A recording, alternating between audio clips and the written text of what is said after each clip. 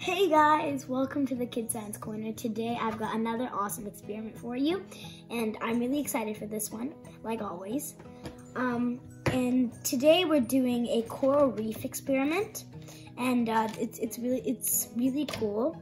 And what you'll need for this experiment is you'll need a bowl. Like, it doesn't matter which bowl, but it has to be like this. It can't be just like a plain bowl that you use to eat something. And you also need like a white paper, just in case anything leaks, and if you have anything under like I do, just to see the coral reef and not seeing this. And you'll also need a little spoon. This has a small side, this is the big side. And we got that from this C1000 chemistry lab, which my sister gave to me.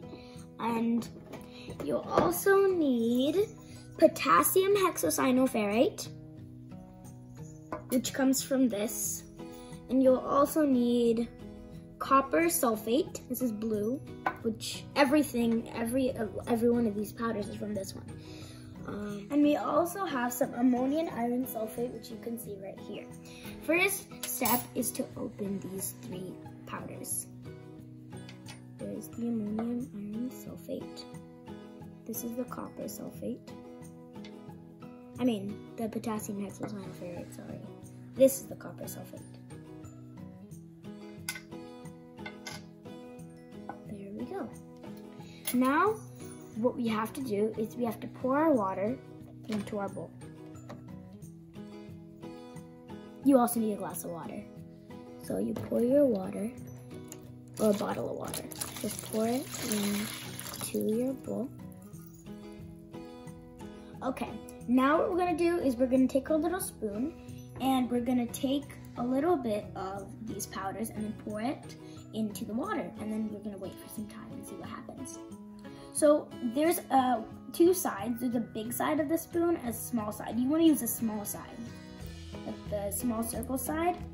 You don't wanna use this one, big one. Let's pour this one in first. Oops.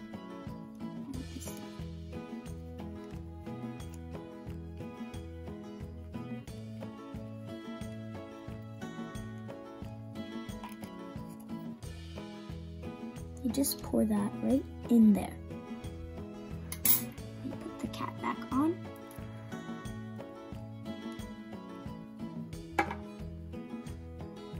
Now we're going to put the potassium hexocyanoferrate.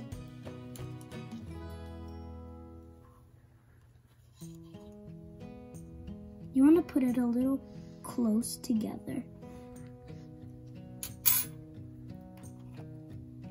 Like a little triangle.